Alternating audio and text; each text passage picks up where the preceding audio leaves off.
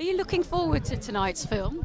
I am, yes, I've seen it once. I'm looking forward to seeing it again. It really is a terrific film. It's tragic and compelling, isn't it, at the same time? Yes, it's the absolutely most exciting period, really, for motorsport. You know, that was the time, the mid-50s, and obviously it's very much Goodwood's moment. That's when Goodwood was in its heyday.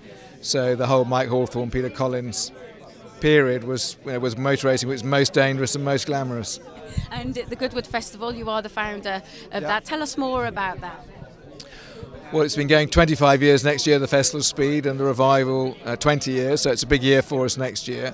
And the festival is really the only celebration of motorsport in all its various genres, all at the same time anywhere in the world, biggest car culture event in the world. And the Revival is the only major sporting event to take place completely to a period theme, because it's all set in that great period, 48 to 66, which this film is also set in. So this is very much our sweet spot, if you like.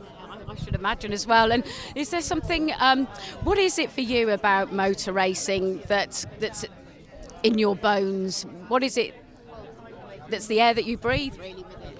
Well, I was obviously very young when I got involved, and my grandfather used to take me to the track and meet all the drivers. So it was my high spot of my year. I loved it, and as we know, motorsport was very, very accessible then, and the drivers were driving lots of different cars a day. They were heroes. They were super brave and super fast, and so I guess I got the illness then, and I've got it now.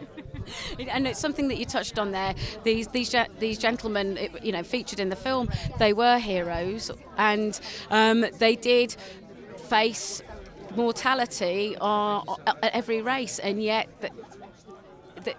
it takes a unique person, doesn't it, to be able to go there and do that kind of job effectively. Yes, and I think we should remember when it was. It was shortly after the war. It was a very, very different mentality. Obviously that changed about mid-60s, 70s. It started to change dramatically, and so it should. I mean, it needs to be a lot safer, but a lot safer than it was. But You've done something about that now. Exactly.